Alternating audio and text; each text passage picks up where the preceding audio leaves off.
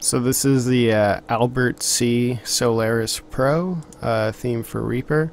I've been using it a lot lately. I like it because it's dark and so it's easy on the eyes if you're looking at it for a long time. And it reminds me a lot of the white tie Imperial theme. And like that theme, it's also more ideal for dual monitor situations.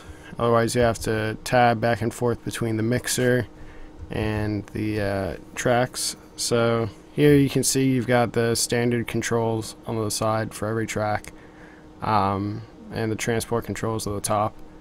I guess you can rearrange that if you want.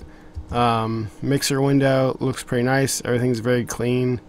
It's maybe like a little cluttered or busy, like there's stuff everywhere, there's no like blank spaces really, but I think it looks really good.